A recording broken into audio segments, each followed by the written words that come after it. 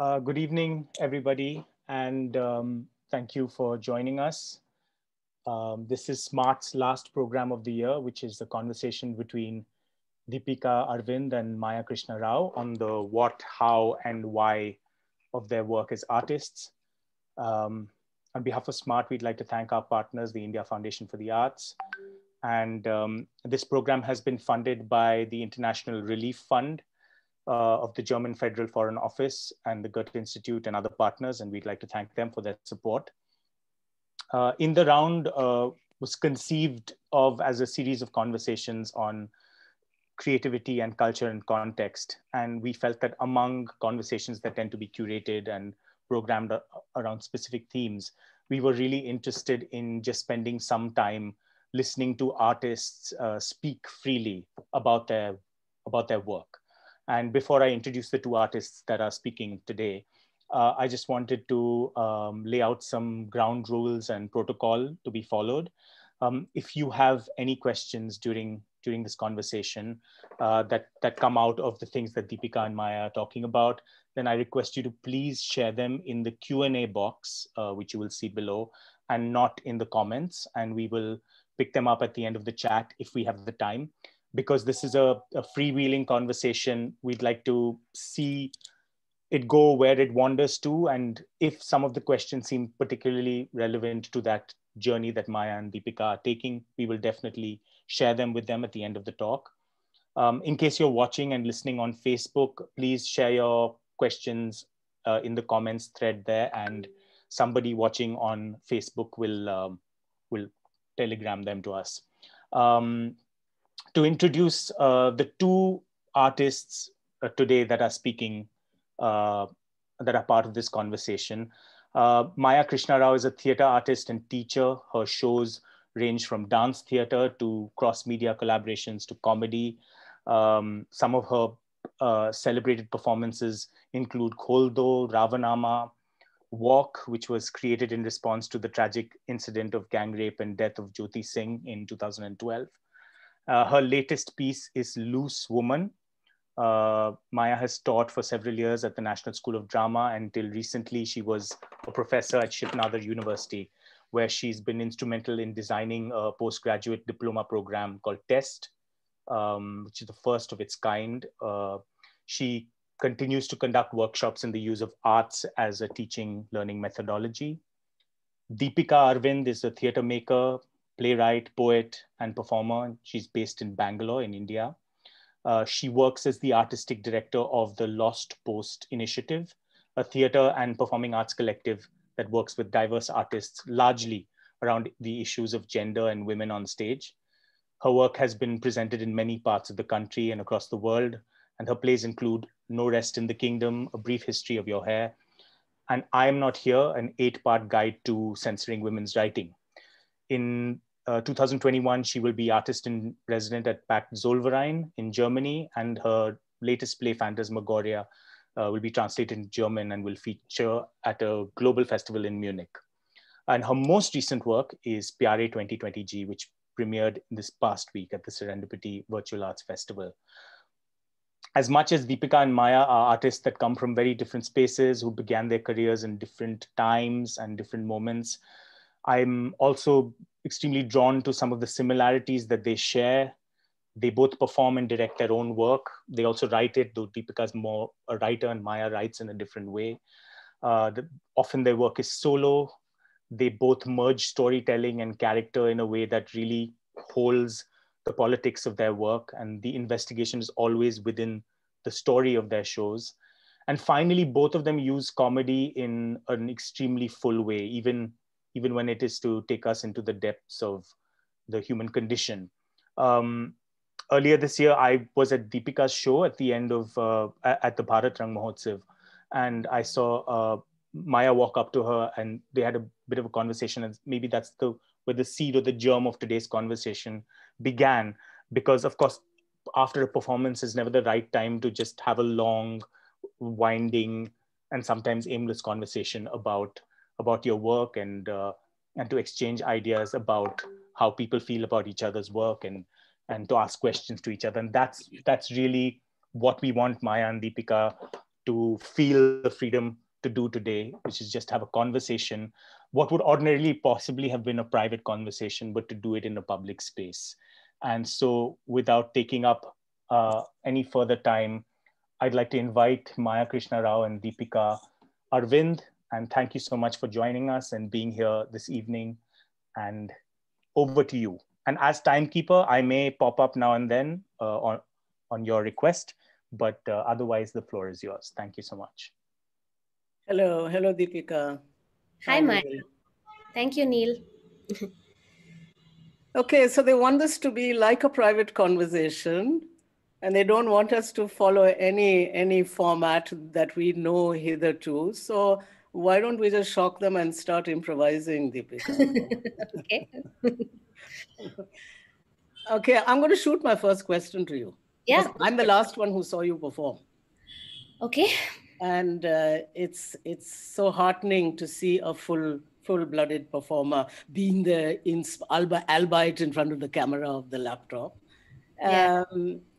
So if I may ask, what was in this last performance that you, Pyaare ji, when you look at it, is there something that you can pick up in it that will take you all the way back to your own beginnings, that is identifiably there in this last show that you made?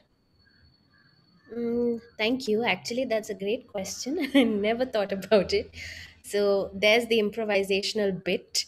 I think for me, in this show, Pyaare 2020G, I talk a lot about being an artist. And I think being an artist in itself and a woman artist is a preoccupation that I've had and often shows itself up in my work constantly, not as a play within a play, not like write theater about theater, not in that way, but truly the beingness of the artist, because I think it's a very unique life and a very unique vantage point, as it is for many people in the world. I don't mean that it's novel, I just mean it's unique. And I feel like that is a thread that seems to make its way into the work, even in a dance theater production where I'm not the performer and I'm directing others. The actor is always present, you know, bare bodied, I would say, like in very training clothes like we would wear to rehearsal, sweating, sinewy. I'm very interested in that. I find that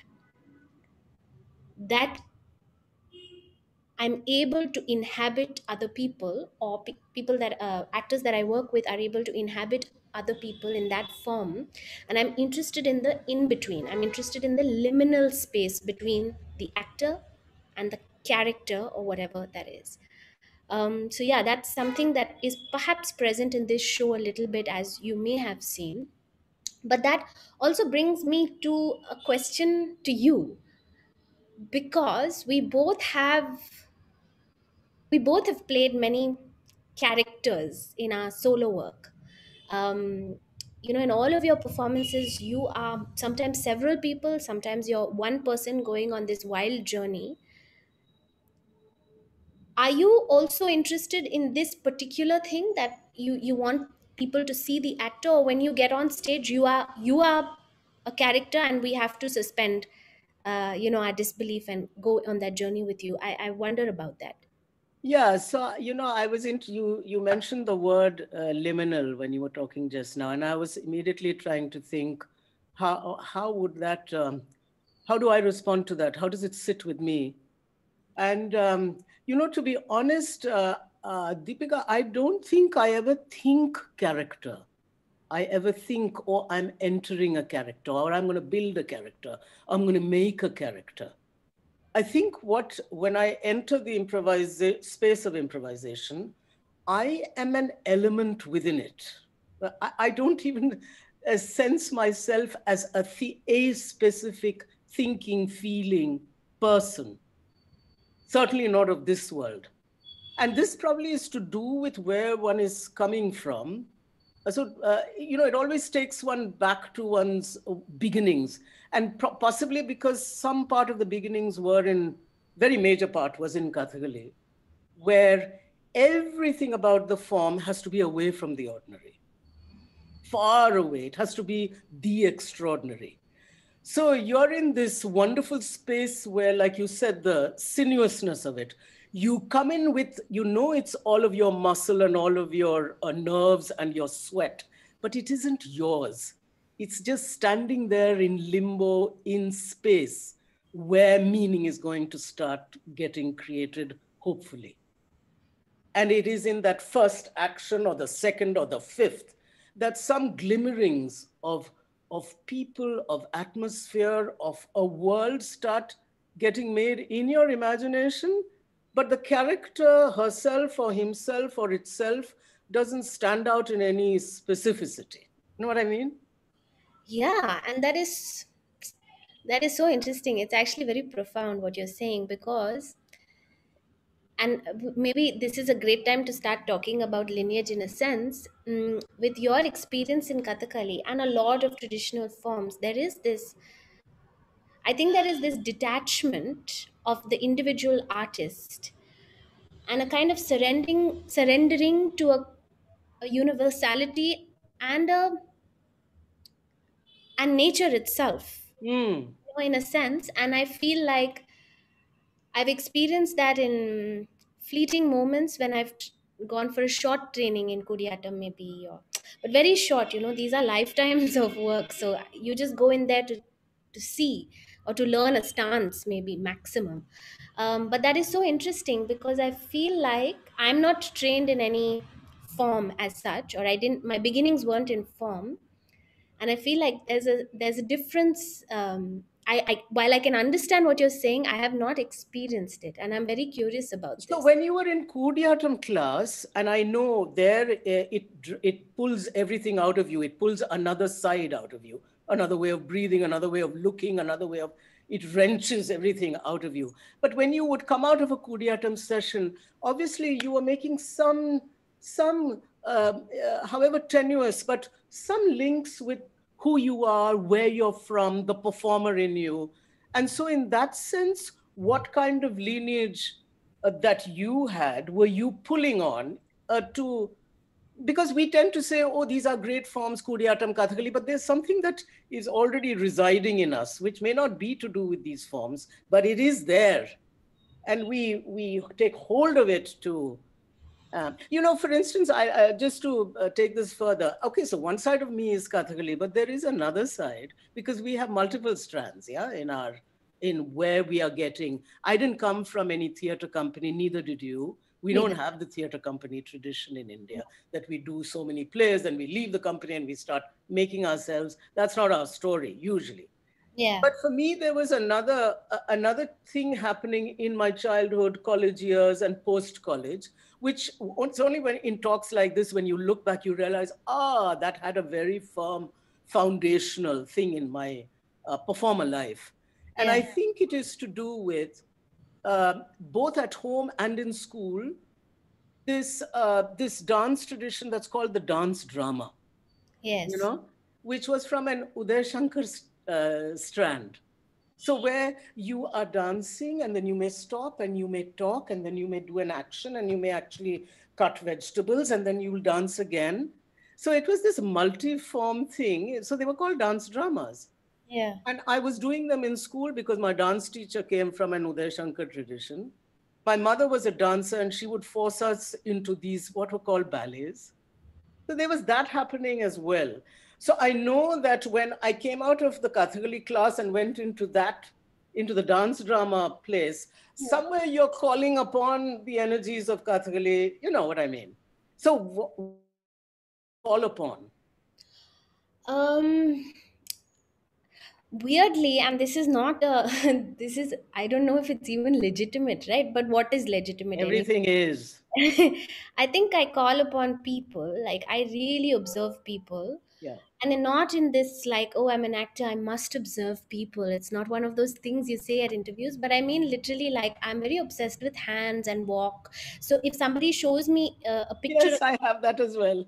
if I can actually identify people, if I see a photograph of their hands, or I say this person's hand is like that person's hand, or feet, or legs, or calves, like I'm very obsessed with these things. So I suppose I call upon a sense of the world, or a sense of the living world, if that makes sense. I don't know, it sounds so abstract and in a sense almost like nebulous, but it is that. And also I think physically, after many years of training in different things, I don't have one thing that I've trained in, but in different things, from contemporary dance to a little bit colory here to this, that, different things, I feel like this training of listening to what is present is something that I've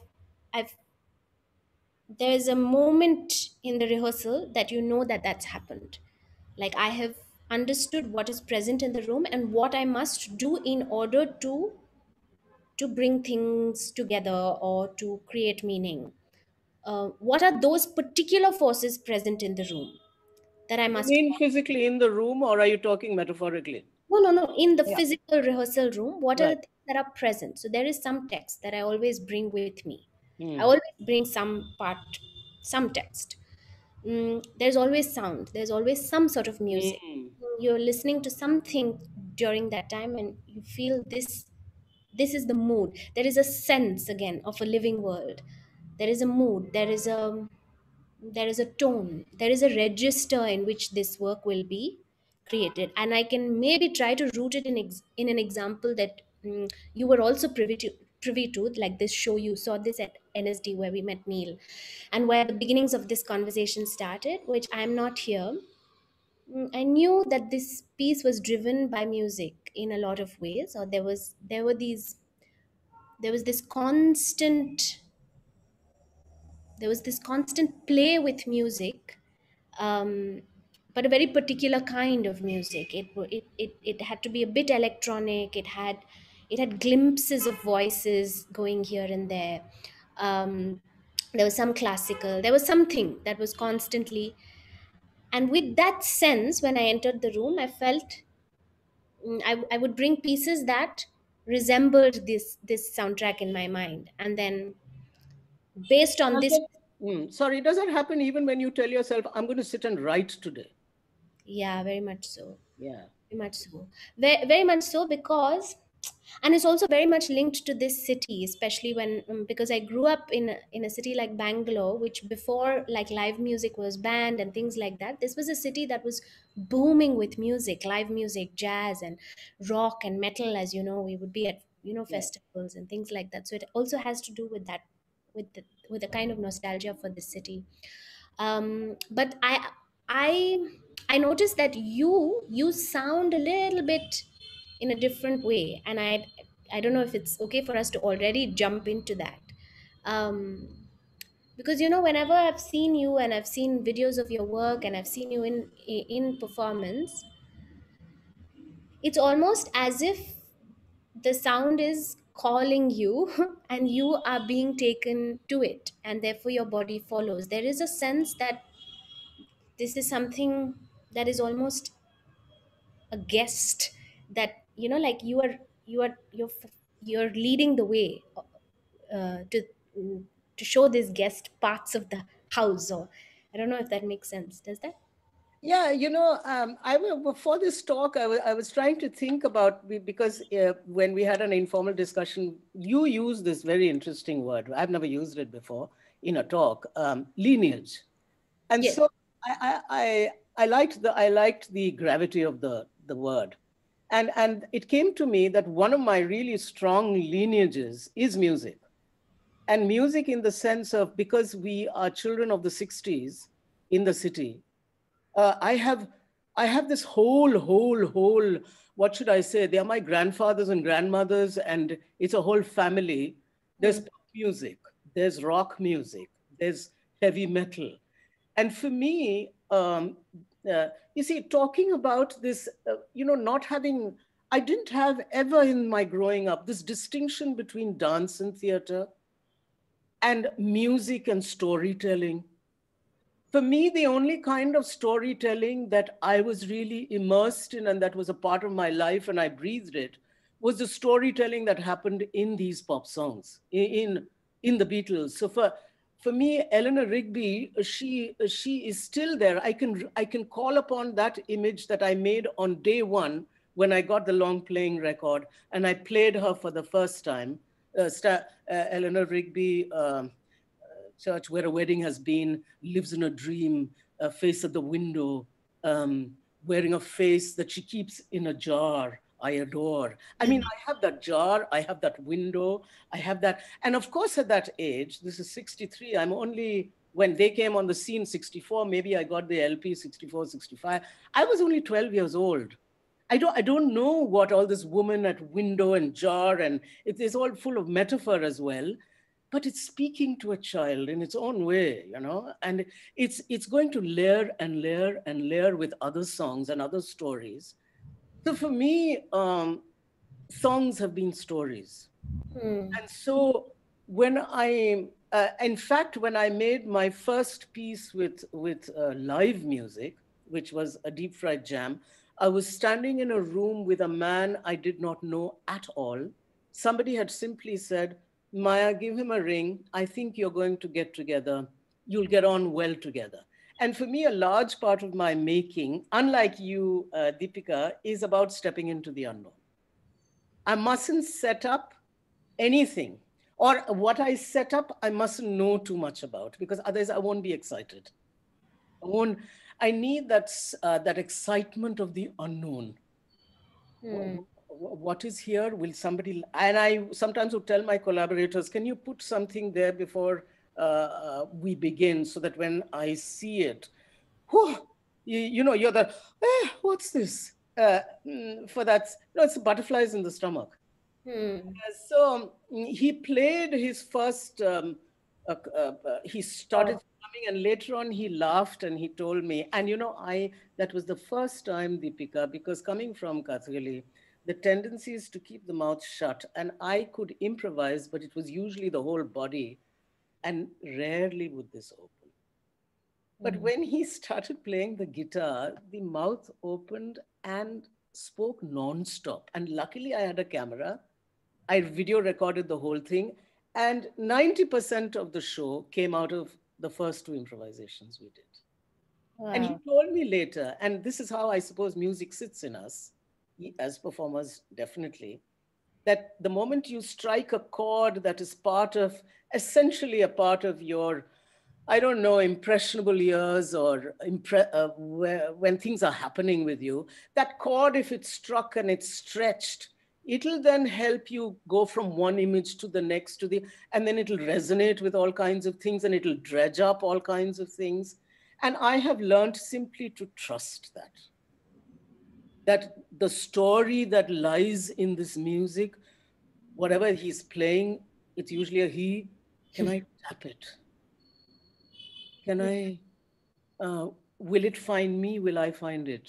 And then it's my job to build upon it. But there is some sense that there is a secret story lying in what's getting played now. And once the live musician came into the room, we would barely speak. I gave this to myself as a kind of, it needed to have that risky challenge, standing on the precipice, that I won't say anything to him. And I would say, let's not talk. I don't know you, you don't know me. I'm going to just turn on the camera and let's go for it. So so that's with music. But then, of course, at home, I had this very strict performer mother who would make me sit with the Beatles record and say, now you learn that song exactly the way they are singing it. Get that accent. So she made it into a goddamn discipline, and it became something that I had to do and I couldn't enjoy. So there were all these tensions as well. That's so interesting, and I feel like you're a true improviser in that sense, because I really I cannot go completely. Do you know what the show is about? Do you know what you're going in to do, or do you go in with absolutely no idea? Most of the time, unless it's, like Commonwealth Games, they said pick up Commonwealth literature. So I had to go around hunting a story. And then I had the story, but then the story, what do you do with the story? And I like to go into rehearsal saying, I don't know what I'm going to do with that story. It's just lying there, you know. But then because it was humor and comedy and the story was so beautifully told, that became the challenge. How do I take this Adichie story and stick to her intention and her language, which is so crisp, Yeah. so crisp. I But love, for me, this is a big challenge. How can I work with a writer? I haven't ever worked with a writer. yes, actually, I don't know if you remember this, and I didn't want to bring this up before because I thought I should throw in a small surprise. Do you ever remember meeting me when I was like 17 years old in a rehearsal room? I was doing a play with Mallika Prasad and Ram Ganesh called Bust. No, I was not 17, I was 22. And you came into the room and you gave us some, I think they had called you for some advice, and just to look at a rehearsal. But you were also very torn because you said, I don't work with a script already. Like, I don't go into a rehearsal room with an existing script. And in my mind, because my lineage at that time was English theater in Bangalore, where we would sit in a living room set and talk, and often the men would talk and the women wouldn't. This was a particular type of theater, and everything that I've done later on has been a response to that, in the sense, what what I didn't enjoy as much.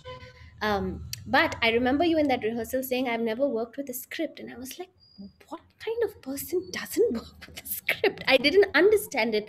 Then only to know that my joy and like my love for doing what I do actually sits in that very liminal space between something that's there and not there, not completely alone, unknown, but somewhere in this. And I love devising. That is really what I enjoy doing the most. And but I remember that moment, and maybe you don't, but that was a No, very— I do. In You fact, now that do? you say it, I do. In fact, just 2 days ago, I was messaging Malika, and that's when I remembered I thought I'd only seen you on stage because I saw you when you came to Delhi and performed. But now that you mention it, I even now can recall that room. It was a nice big room. Yeah. But I don't remember the conversation. Yeah, and I just thought, and she told me, she's trained in Kathakali, and for me, these were all very far away things. Like that Adi Shakti existed with its, the way that they used to train, and that they still do. But this place, this magical faraway land where people were learning different types of classical forms to create language, essentially to bring tools into the room, that there was all these places in the for me, all of this happened. It was a very slow, like, awakening, but it was only through people, because I don't have a formal theater education, right? So it was only through people. And like, these one-off sentences have just stuck in my mind for a very long time. I don't enter a room with an existing script. That stuck with me for a long time. What does that mean? How does that someone go into a room and make something out of thin air? Is that a possibility? Can that? Okay, I don't know. I'm sure you've done this, and I'm going to say it because the moment I say it, I'm sure you'll say, "Oh yeah, I know that one." Um, so I'm sure you do yoga. Yeah, you do some kind of. I mean, in your warm up, there must be some element of breathing and concentration and all of that.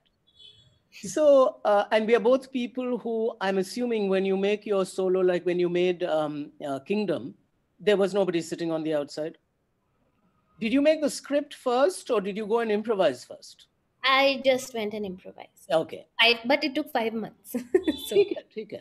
But and you had already told yourself, I must get to this man-woman thing and make comedy out of it. yes, this is Vaguely. something to do with gender. That's all I knew. That was the first that tipping point into like the unknown, as you call it. Yeah. Yeah. Now, so you see, this business that I'm saying of keeping myself excited and I don't know what's going to happen here, I really need that. If I know too much before I've turned on that video camera, then it'll deaden all my creative energies. This is a funny thing. So I mustn't know too much of anything of what I'm going to pick up on. But having said that, When you're closing your eyes, you've done all your exercises and you're just you close your eyes and you're just breathing and you're letting yourself become larger than you are. And you know that feeling. You're only gently opening your eyes and not even quite registering things around the room. And you're actually caking up and filling that air and thickening it. You're thickening it. What I'm also waiting for is, what is the first image thought that's going to surface from my subconscious, and let me just grab onto it. And I will. That'll have to be the starting point. So, for instance, I'm telling you, when I went to meet this guy to make deep fried jam, and he's all set up there, he took up half the room. It was a tiny flat. He took up more than half the room. I had some 5 feet by 5 feet space left for me to jig around in.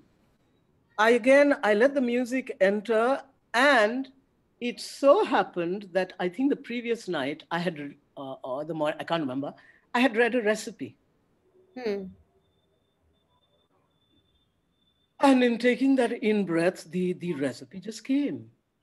Now, there obviously was something exciting about the recipe. Otherwise, I would not have latched onto it. I would have continued breathing and waited for the next exciting one.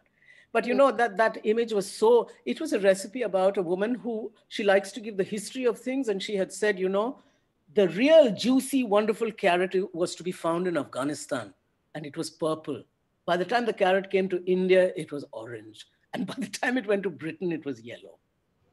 Now, when that recipe just came to my mind, it also so happened, Deepika, that was the time when the bombs were just falling vertically into Afghanistan.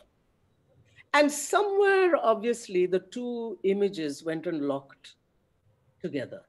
The purple carrot went and merged with the newspaper accounts that one was reading.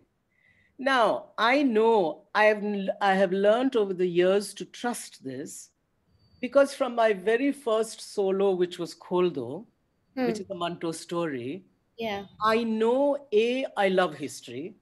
B, if there's a tiny, and I'm sure this is true of many of us, a tiny fragment of a situation or an action or a moment of life, if it's resonating and hitting hard against a huge big landscape, a background, and it's boomeranging back and forth, that's very exciting for a performer or somebody who's going to enter an improvisation, because both those presences are very firmly there in the space. So in Kholdo, it's Kholdo, yeah? Yes. It's that moment of the dupatta where the father turns around to pick it up, and he turns around and the daughter's gone. Yeah. And the big landscape, of course, is everybody hacking to each other to death, and a platform just sardined, squeezed with people who don't know where their homes are and are going to cross over to make and find a new home. That's the big landscape. Yeah. So I'm saying that as you're standing there in the room, you latch on to one tiny image or detail or something, and you then in the next breath let it sort of reside in a bigger landscape, whatever that But I landscape. want to ask you this. Sorry to Yes. interrupt you. Yes. As somebody, I haven't made so many works that I'm fully sure of a process yet. Yeah.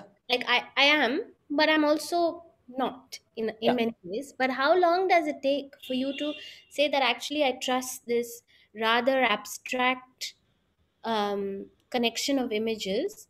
I think I can channel it only through the physical body. Like I feel if the physical body is prepared, then I can trust it. If the physical body is not prepared, then I tend not to trust it. Like only because I think it is still very cerebral. It sits in a very conceptual space in my mind, and I think it's still something that I'm training myself to understand. Like what is that optimal state of creation, whether it's me or whether I'm directing somebody else, it doesn't matter.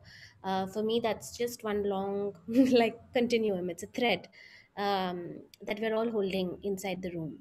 And I wondered about that for you, because you've also performed way longer and in way too many solo shows. Like I'm Yeah, curious. but having said that, there have been very, very long gaps.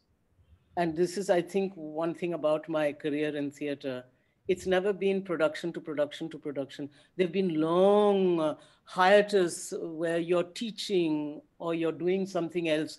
And when I look back, sometimes I used to curse myself, "Arey Maya, why didn't you just stick with one thing and drive the drill down into the ground and just hone and hone and hone?" But it's only after some experience, and I suppose it takes a bit of maturity and some whatever to tell yourself, that's the person I am. You have to go here and there and everywhere. But the Yeah. thing is, I have to say, Deepika, that I'm not telling myself that this is a process I latch on to, that I wait for an image and that was then. But Yeah. then immediately I have to get rid of it, because then I'm already afraid of it becoming a habit, A pattern. Yeah. a Yeah. pattern and mechanical and blah, blah, all the things that we are so wary of.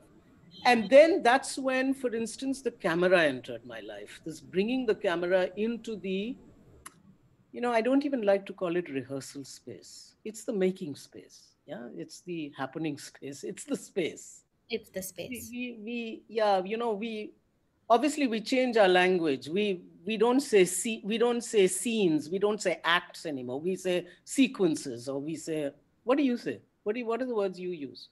Like when I you were think devising. piece, yeah, that piece, that sequence, that Yeah, sometimes that's it's a scene, sometimes it is a scene, sometimes it isn't. Yeah. so then, for me, it became, I started working with a filmmaker who was very excited at this process of a live camera. And I would say, just set up something, a surprise. And so he would not make a clip beforehand and project it on the wall. He would actually shoot something that's lying in the room and project it.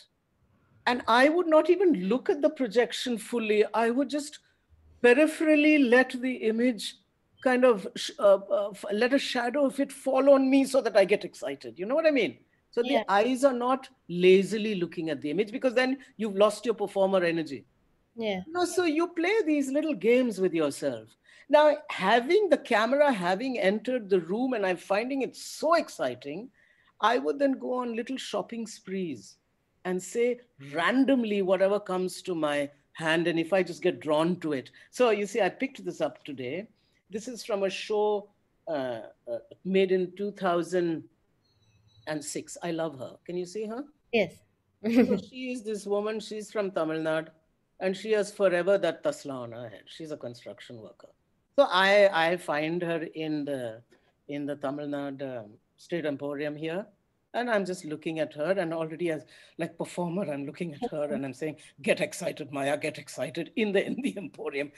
And then you know how we play games with ourselves, and then I buy her all excitedly and wrap her up and bring her home, and then she has to become part of the improvisation the next day. And there's also this gentleman here. He's also he's got numbers on his, he's a mistri. Yeah. Yeah. So then you let these so randomness, picking up objects from the house randomly and just chucking them into the room, and then go in there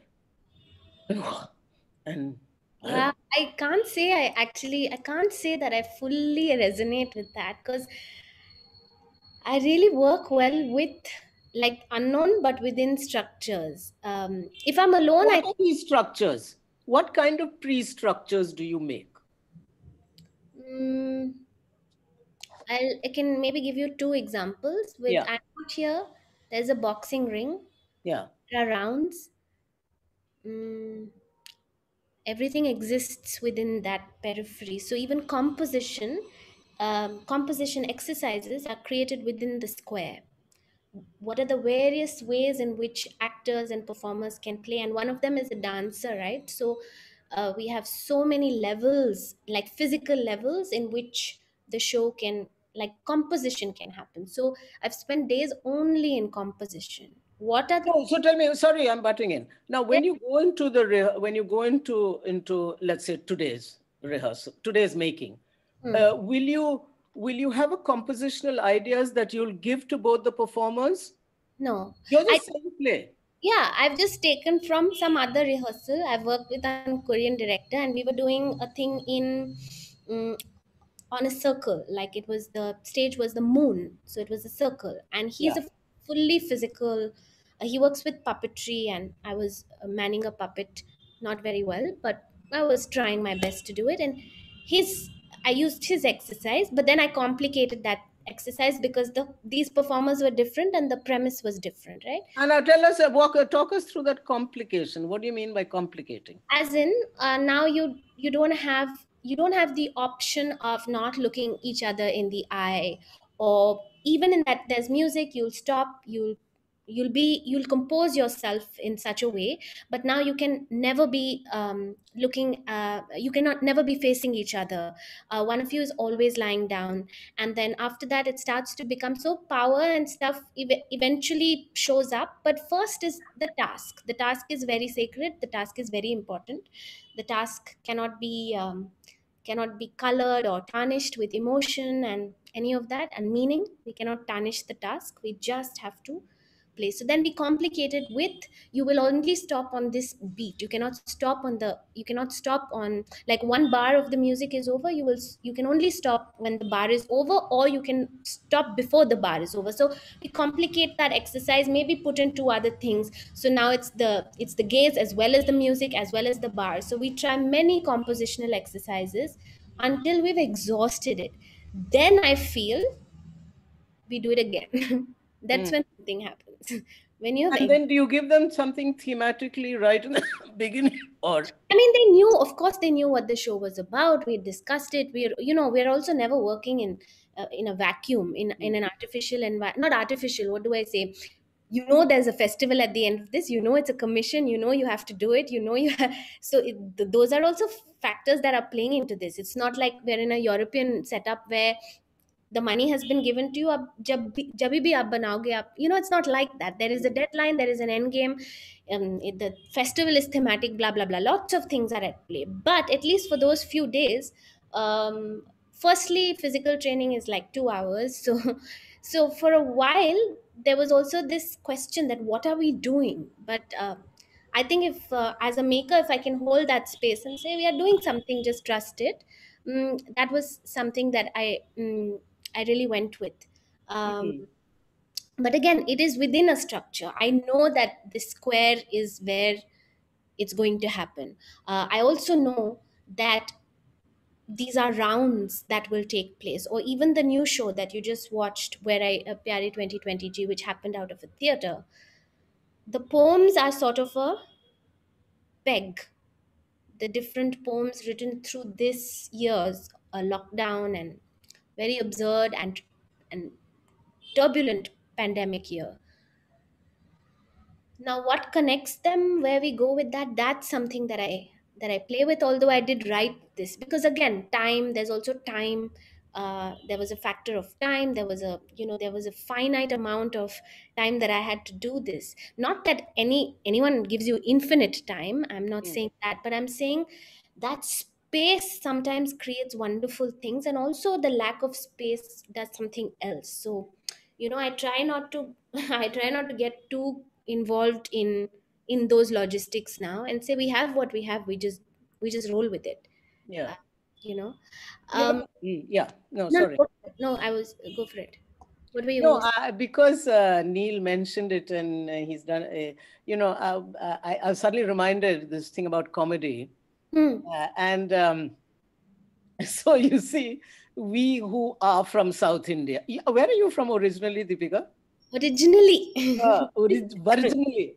Originally. I have been born and brought up in Bangalore, Yeah. but my folks migrated here 40 years ago. Huh. I come from a Sikh household, Wah, and kya baat so hai. many like fragmented histories from undivided India and stuff So like I that. But hope you're the proud Sikh today with the protest.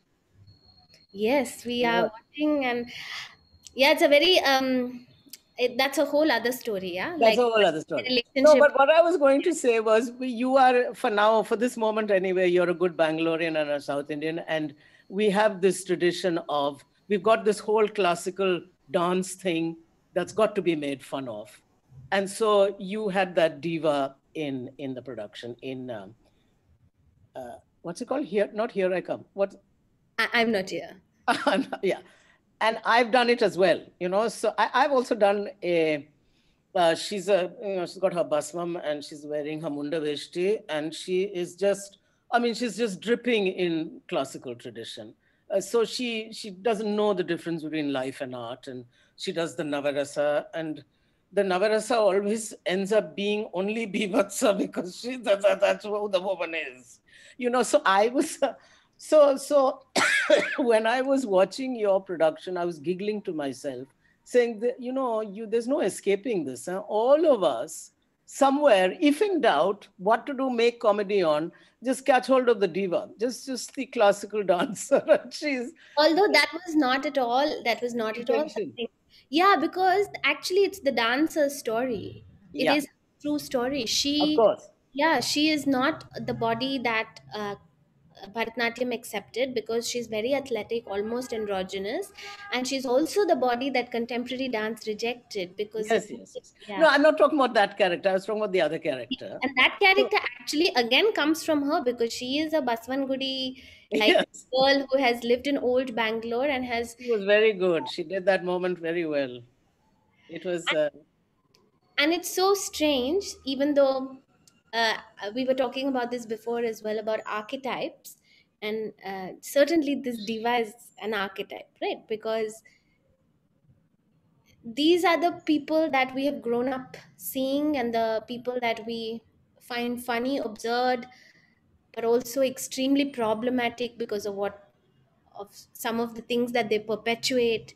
um so where does comedy come from for you? Where is that?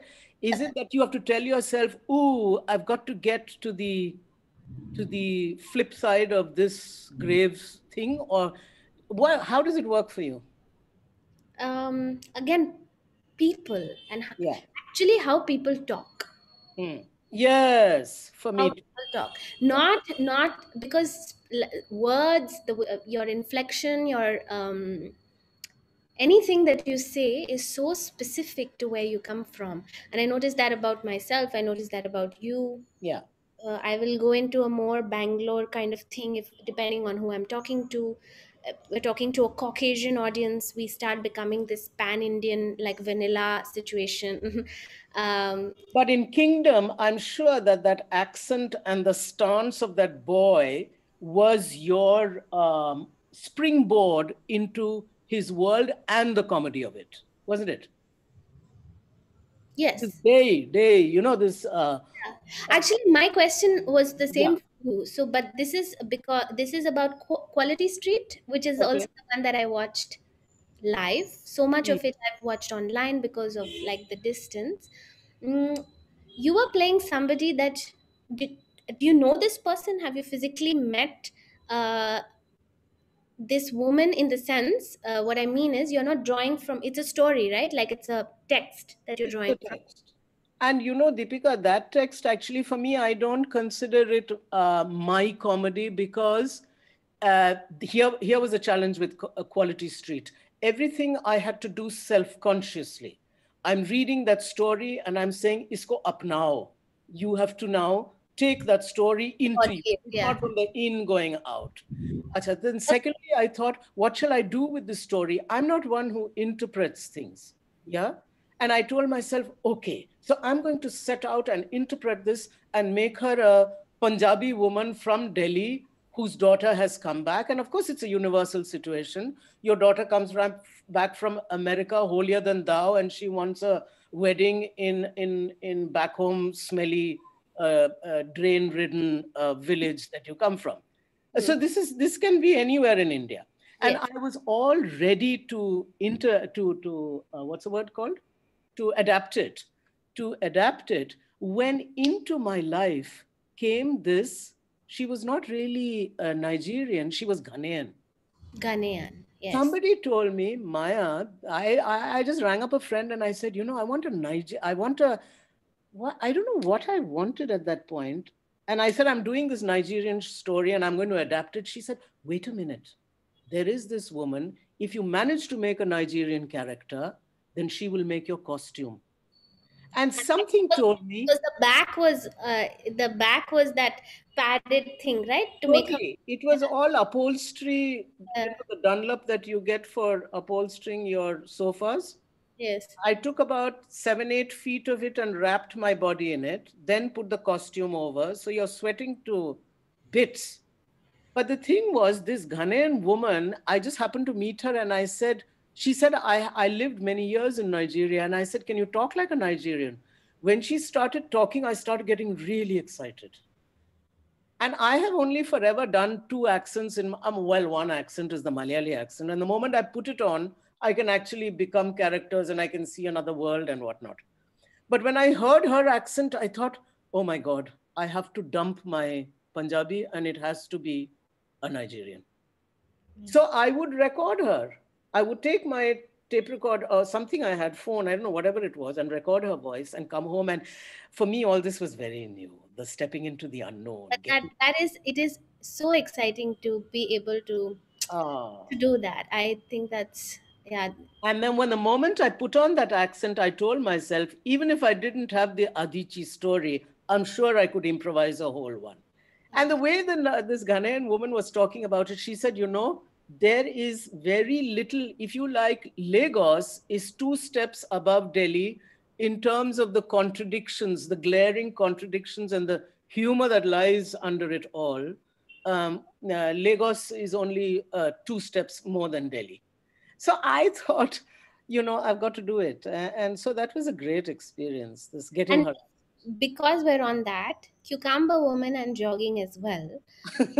How, you know what I found interesting about jogging, even though I saw a clip, your accent in that is not like, if it's not like if I heard the video I'd be convinced that this is an American. You know, it's not like, it's not a mimicry artist ka bang on point on, but in the body, in everything, in the, again, in the composition, the composite picture that is created, the composite experience that is created, I was convinced that this is like um it's like there is an American woman standing. You mean American as an NRI? I'm an NRI. NRI, yeah. Yeah, America. Yeah, I mean somebody who has been born and brought up there. But she is looking at the mirror and I'm watching the mirror. You know, it's like one step, you know what I mean? Because I also know that it's not her, but I don't know. I'm very curious about these two characters because in a Cucumber Woman, it's Delhi kind of like, yeah, this kind of very, who's sitting at the parlor, that kind of person. How do you find these Okay, people? so cucumber woman, it's again straight this thing about, you know, this word that we know in theater and we can't work without, this tension. For me, comedy is about tension. If I wear a ridiculous costume, I can begin to get into a comedy head. But I need the tension of that something that drags me far away from myself. And in the old days, it used to be a mini skirt because I don't wear a mini skirt when I step out of my house. So for me, but I wear it in the house. So I happened to have an imitation leopard skin mini skirt in the mini as in so. Why? Why did you have this? Yeah, because you know, sometimes you just see something and you buy it. I understand this. I'm asking. Yes, you know this one. You don't know what role it's going to play in your life, but you know it's essential. It has to go home with you. And so this is in 1997. I wore that mini skirt. And my friend was sitting in front of me who has a sense of humor that's even better than mine. And she had actually joked with me and said, Maya, you're so full of yourself. You only put yourself on stage all the time. Don't care about. And my daughter chimed in and they were both teasing me like hell. And so I said, okay, then you make the show. I'll stand out. Then finally they said, no, you go. And so there was all this banter going on. So I put on my miniskirt and I went and sat there on a chair with my legs crossed, with the miniskirt rising even further. And the tension of that, this crossed legs and takes you to ridiculous thinking. And from that day onwards, this thing about I must present something but my head is full of something else. And that tension became the genesis, became the trigger point for comedy. And I imagine you take ridiculousness very, very seriously, no? But this is from my mother. That is another lineage. Totally just took it from her and put it inside my system. I didn't have to work on it. Because from childhood onwards. I have problems accepting this. I don't think I'm able to do that. No. So in Kingdom, my dear. No. I'm not saying this as a thing like, I don't know how to explain it. Yeah, I know what you mean. You may think that I have, but I don't think I'm ridiculous. I think in fact, I'm like, I need to be taken seriously. Like, you don't, I tell myself this, and then it's a whole thing. Like, you think Cucumber Woman is not taking herself seriously? No. What I'm trying to say is I think I don't have a penchant for the ridiculous, is what I mean. I see people and I envy it. Teetering on the ridiculous, my dear. I think. Yeah. Okay. I guess. He's very on a precipice. He's very high energy. I have to distill it. That's form.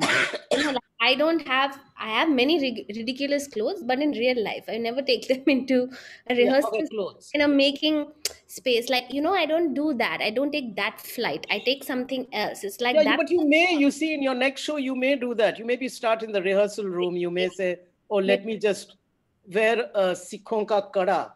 I'll wear a kada on both wrists. I'll wear a kada around both. I did, by the way, for like 20 years because I don't know. Nobody forced me to, and I did for a long time. And then I said it's not so necessary. What, the kada? The kada, yeah. Really.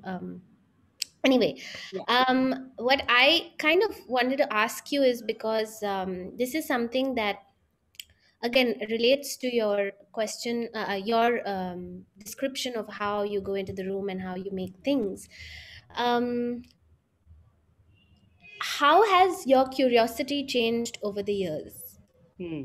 Because being person who improvises, being a performer who improvises, you necessarily need to be curious, and you need to be curious and fascinated by everything almost that is there inside that making room that you call. I find my curiosity deteriorating often, especially because of the world that we live in, because there is so much input all the time. And if something is not, like, I also am drawn sometimes to the finality of it and the slickness of it, because these are questions, because for me the logistics of theater and the making of theater are not very different. Sometimes they all find their way into the same space. You know what I mean? Give me an example. Give me like a theme that you picked up on and then you said, hey, why should I?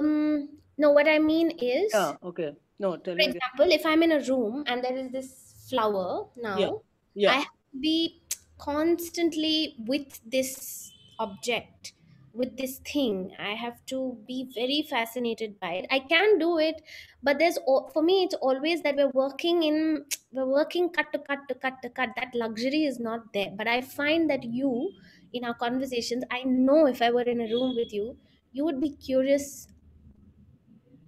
You are very curious about anything that exists inside a making space, and I want to know, has that changed over the years? Has that evolved? Do you find it difficult sometimes? Do you like, what is that curiosity? Now that you're asking me the question, Deepika, I think more than curiosity, the way the trajectory has gone in the last 10, 15 years is allowing myself to be pulled.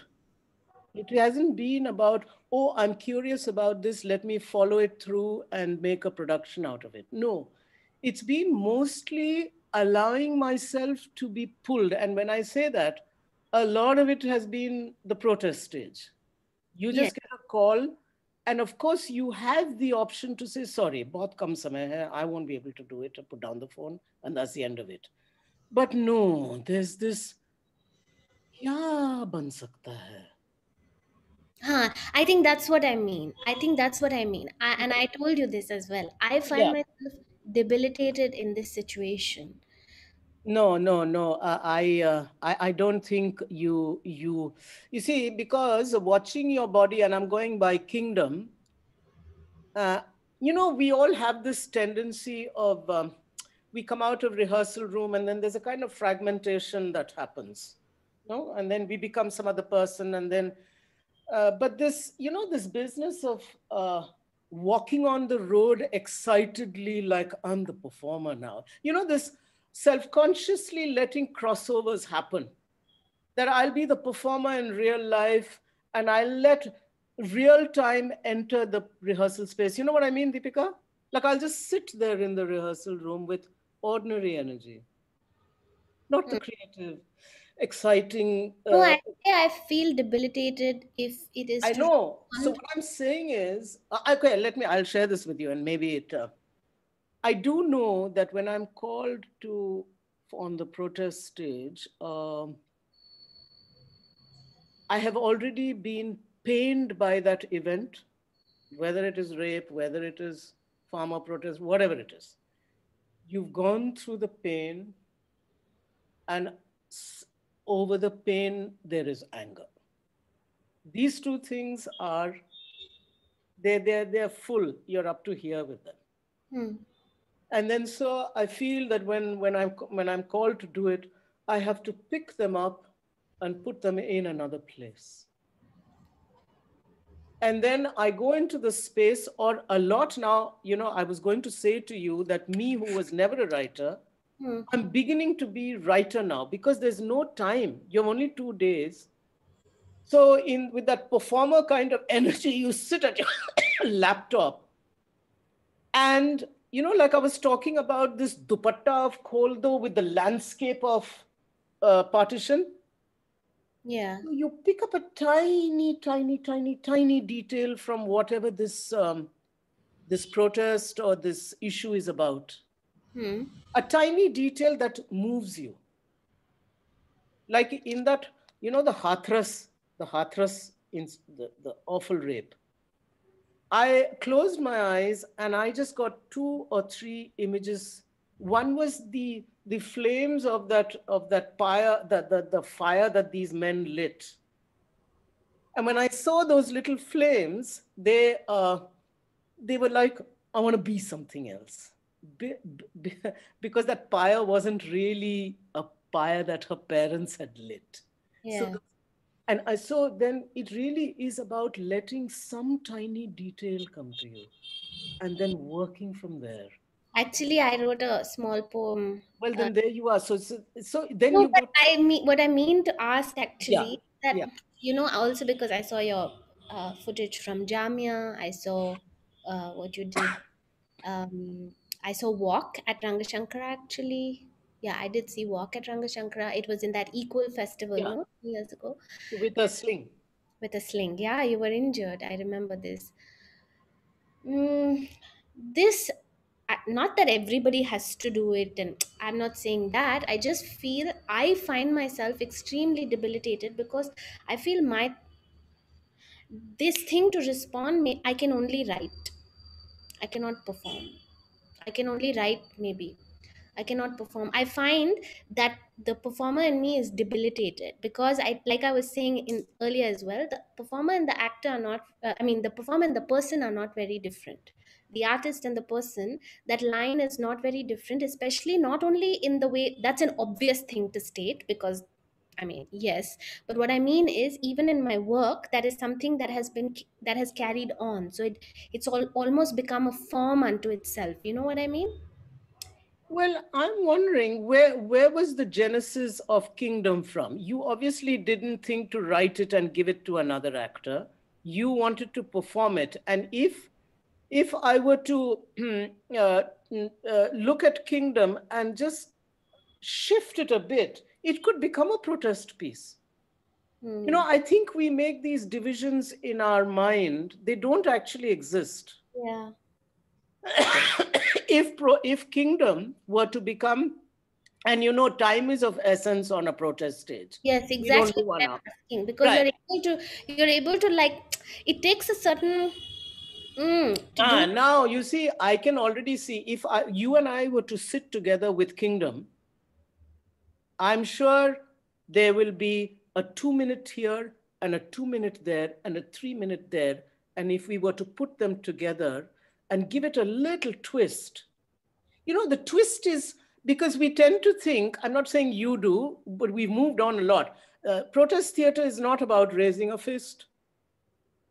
Protest theater is about the performer firstly moving herself in a creative way and then taking that creativity onto a protest stage where other people have raised their fist. We don't, as performers. We don't. And I can see then this, your Bangalore boy of Kingdom, becoming a 5-minute protest piece. It's about the lens, and it's about some tweaking. So tomorrow, if there's a rally around some gender issue, a 5-minute tukda of Kingdom, a little redone, will find place in it. Right. Yeah. I see what you mean. I suppose I'm just showing up on the screen. I'm so sorry to interrupt this very invigorating conversation at the moment. Just to say that we have about 10 minutes left. So, and I know there are other things that you all wanted to address. No, but you can also, Neil, if there's something you want us to address, can also say. No, I think you're well on track in the way that this conversation has organically developed. There are a few questions in the Q&A box, but we'll come to that once you feel like you've reached the end of this kind of particular thread that you're following. So let me know when you like to take questions, and we'll. Okay, so you're saying another 10 minutes? Yes. Yeah. Yeah, I mean, I'm only throwing off responses as they come to me. We obviously in a Zoom meeting, we don't have the time to think. It's like, I don't know. I have never tried this business of music and what I think is comedy. So if there's a guitarist sitting on stage, I know it can be funny. Like I've done funny things in Deep Fried Jam, but it isn't comedy. So for me, these two things are in two different boxes. And possibly, and having now been on the protest stage quite a few times, that line has blurred. In fact, I have taken things that I made on the protest stage and brought it back. And then because I was making Loose Woman those days, it became part of Loose Woman, which is quite clearly a black box or a regular. An inside space, yeah. Yeah, it's not a protest thing. But finding it on the protest stage and then recrafting it and re-improvising it, and so these lines get blurred. Yeah. I think I'm... Tell me, I mean, out of curiosity, for instance, what is the kind of theme that, I mean, we're calling protest or let's say street, yeah? What's the kind of theme that you're saying, oh, I want to go there, but I don't know if I'm ready. What sort of theme comes to mind? Is it? Yeah. Nothing. That's what I'm trying to say, that for me... But you're feeling the lack of it. No, I don't feel the lack of it, but I do wonder, like, what is that thing? Like, for me, the reason that this Pyaare 20G was made into a show was I was just putting up these poems for a lark. And when I say for a lark, it makes it sound like, but literally for fun, but also because this was the most urgent way to respond. Because and in the show note also, I say theater for me is slow, it takes time. But writing is quick, and now you don't even have to publish it anywhere, right? You can put it up on social media, and it's a legit, like, your writing is in the world kind of a thing. And so obviously Anmol, who saw that, felt like there was some like performative potential in that, but I didn't for a second think that it was. But that was what I was able to do.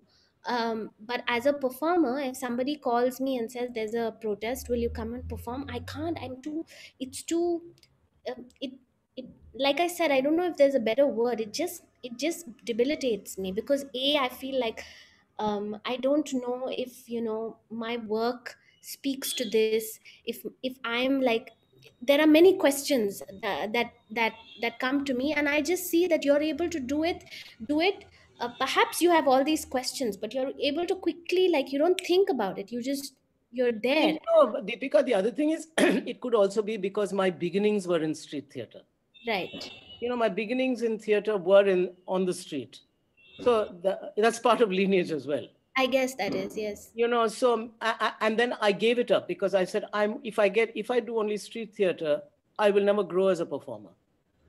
So self-consciously, I put it aside, and I never went on the street for, I don't know, 25, 30. And I feel, sorry, just to interrupt you, I feel if I don't do this in a way, if I don't like respond as a performer, I feel I won't grow as a person. I really feel this. I feel a lack. Actually, I think I should say it. Yeah, I do feel a lack of it. I'm not able to do that. It's not that I have to rush at the first moment, Yeah. but there is something, no? There is Yeah, something. yeah. It's That's because you're a socially committed person. You're thinking, you're aware of the times. You're committed to change. You are that kind of person, and so you want to take the next step. Having done it inside closed doors, you want to go further out. maybe, and I also wonder, is it?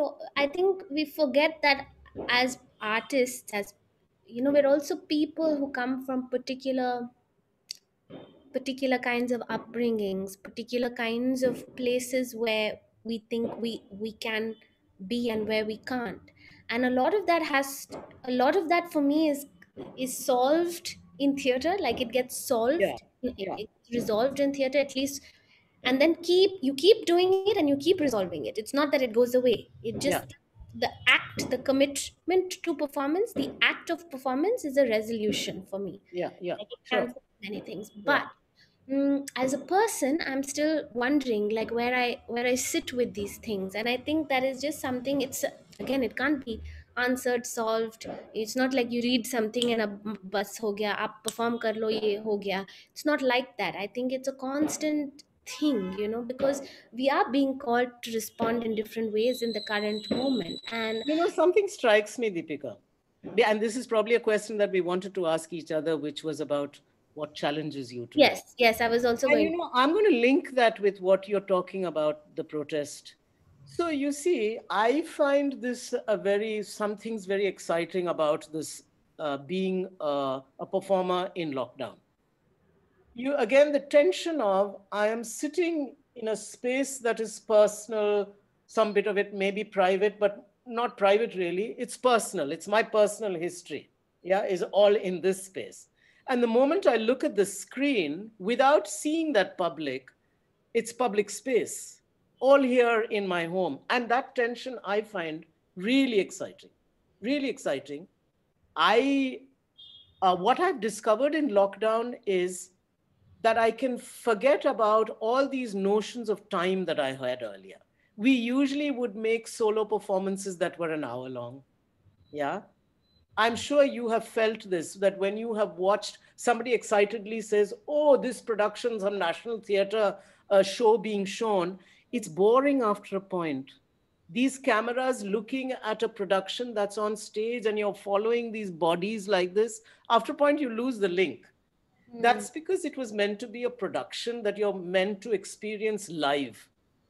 But if you were to think to make a tiny, call it protest, call it what you like, responding to, I don't know, farmer protest or responding to anything in the world out there, but with the comfort of not comfort, with the, what is safety of I'm here. And some friend you're on a Zoom meeting and she's recording or he's recording on that end. And you're just picking up bits and pieces and you are trying to cross that line into the public, into the street, but sitting here at home. That is exciting for you?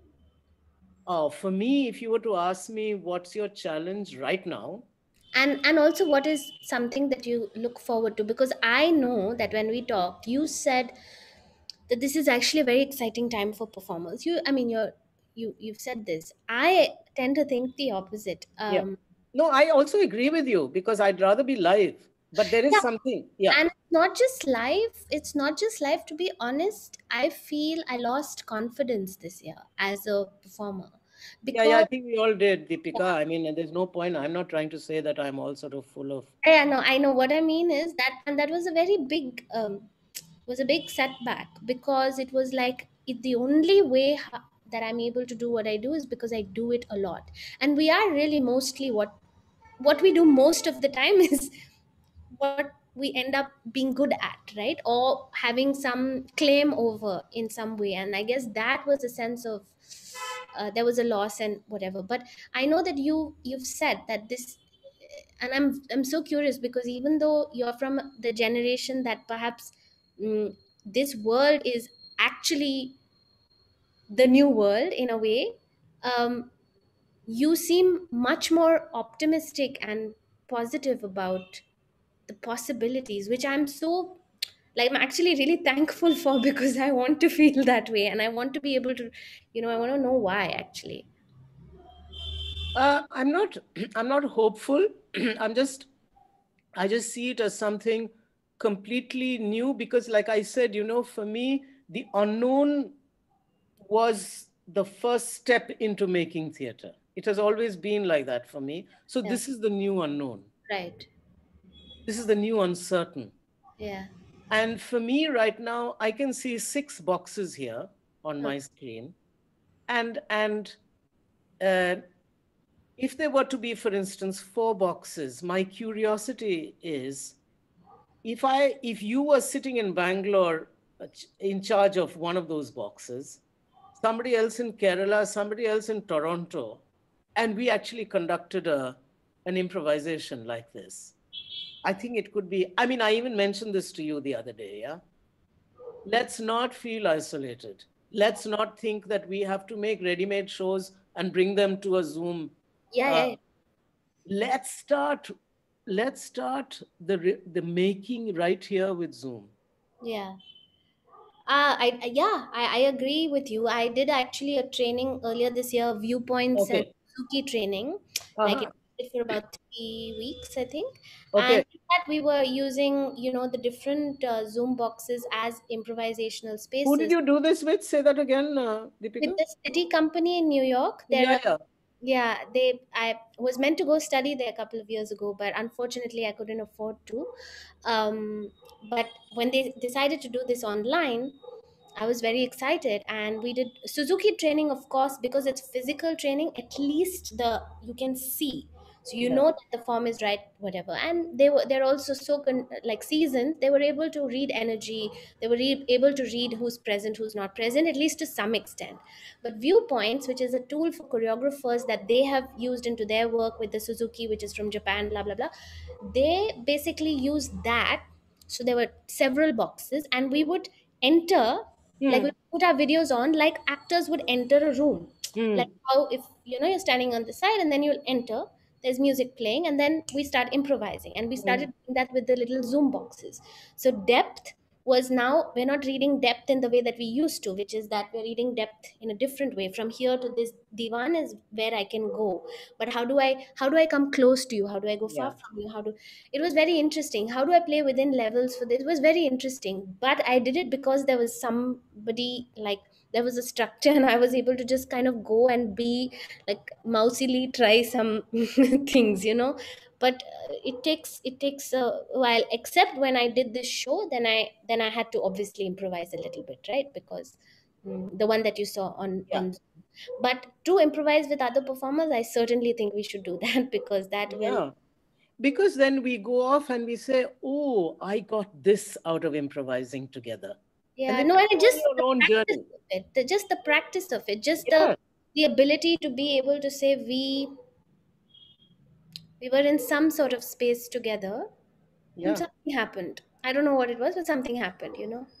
And we are, some of us performers, uh, we only can exist by giving and taking and giving and taking.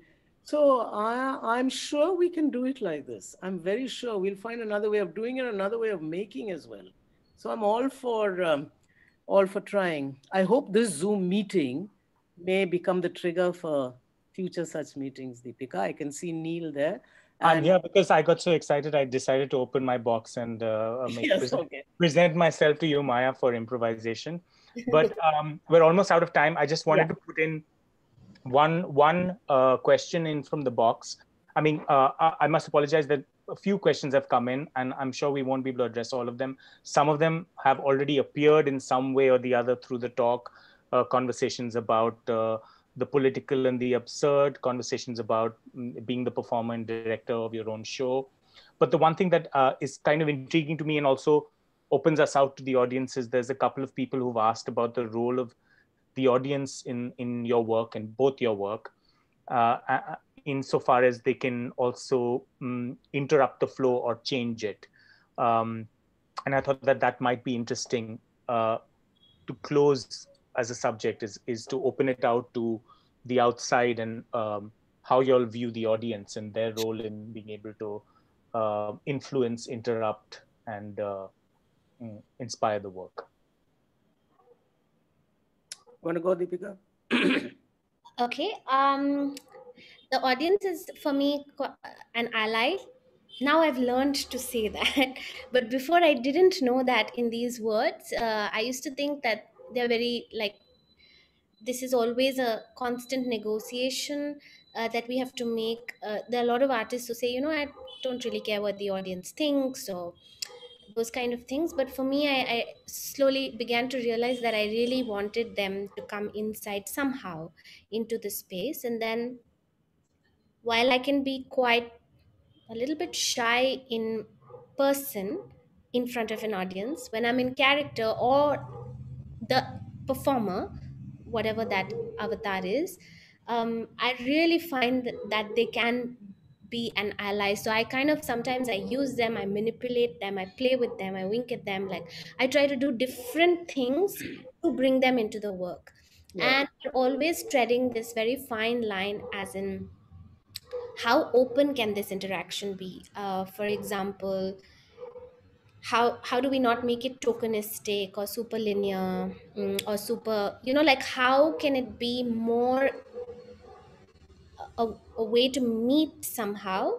And so that's also something I want to be able to do, which is like in some of my work there, in No Rest, I'm like playing with them, I constantly ask them questions, I make them certain things and people, and I'm not here, they're four-sided, so they also watch each other, which is another way of complicating that relationship. But I also want to do something where I change the numbers, I suppose, maybe to fewer people, to so that interaction word is always a bit weird, because it's sometimes very forced and very contrived. How can we still invite them into the space if the work asks for that? It's something I'm constantly thinking about, but they're very, very, like, that part of performance is very, very important to me. Yeah. I mean, I don't want to repeat everything you've said, and I totally agree with, and I've experienced that as well. But I want to just share this here for our viewers as well. And my most challenging, learning, enriching experience to do with audience was in theater and education. And this was in a company in England where we worked for 3 months, I think it was 3 months, only to create 5 minutes of theater, so that the reins of the theater could go into the hands of high school kids, which was not easy. We were living in a very rough area in Leeds. But you make that 5 minutes in a way that they are so driven by curiosity that you hand over the reins, and you then become, if you like, the tools in their hands, that they can call for characters, or they can call for, and you then in a split second. So, you're talking about the split second thing, this protest. I think that's where somewhere some of it got honed as well. And I am not a person who's lived in England, I'm a good Indian. So to create but this thing about what we call, as you are performing, you're signaling. You know what I mean, Deepika? Yes. You are signing. So I've got a scissors in my hands, and I'm saying I've got to open this letter from my husband. But the way I'm holding the scissors can sign so many other things, including the relationship that I have with my husband. Right. And what is that relationship? All these questions must start emerging in the minds of those young people. so that they will take over the reins and they will stop being audience and they will actually become the makers of the rest of the play, if you like. We didn't call it play, we called it a program. Yeah. And that feeling of I am only here to trigger something, it was so exciting. It was so exciting. I tell you, it gives me goosebumps. After 40 years, it gives me goosebumps to think of those days. And you know, I must say this, it was only in experiencing that 5 minutes of pre-rehearsed theater, where after which you don't know what's going to happen, but you better be ready for it. That is what made me a performer. No, I mean, of course, all this training and Kathakali and blah, blah, blah. But you know, the words we use about belief, about the truth of the moment. Because the truth is not just made by me. The truth is made somewhere between them and me, because I have to be able to read whether they are picking up my sign. Because if they are not, then the rest of the 1.5 hours will go to pot. Because they will say, "Acha, theek hai, you've done your 5 minutes, ab kahani khatam, bye bye." You know, so that kind of audience who is not going to be sitting and receiving it, and I'm not even going to interact with them. Interaction is like baseline. Participation then is like mid, taking over, and from audience becoming maker. But of course, those are delightful. Then one came home and worked in NSD with such programs, and I used to find that deeply, and it's also deeply satisfying because it's all in the area of education. You know, you're not teaching something, but they are learning on their own. The audience is learning for itself. Anyway, so I just wanted to throw that in. And so there's so many other things. I know audience is also down to how you play. Like, I'm sure all performers, we love the thrust stage.